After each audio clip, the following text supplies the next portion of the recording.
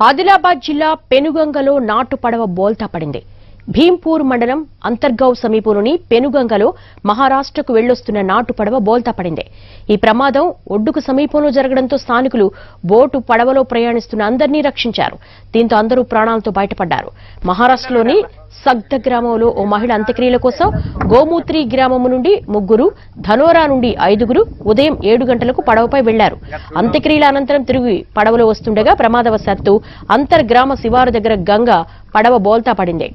ఇందులో ప్రయాణిస్తున్న 8 మంది నీళ్లలో జారిపడ్డారు. స్థానికులు అందరినీ సురక్షితంగా బయటకు తీయడంతో ప్రాణాపాయం తప్పింది.